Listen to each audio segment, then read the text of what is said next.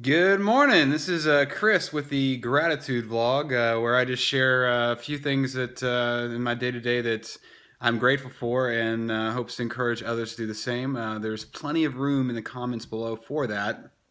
Hint, hint. A lot of great stuff happened yesterday. I'm only going to share one though. I am grateful for my new friend Megan. She is part of a very successful podcast. It's called the Jerry Springer Podcast, and she is allowing me to come Tuesday to their taping. So I'm very excited about that, and I'm just excited and grateful to be able to be there and see the production, meet her, and meet her friends. And just from what I've heard about her other friends there, they're very like-minded people. So I know I'm going to have a great time, and I'm going to be able to talk gratitude, which you guys know I love. And get some videos for you. So that's what I'm grateful for today. And just keep in mind that in your day-to-day, looking for things to be grateful for because they're all around us.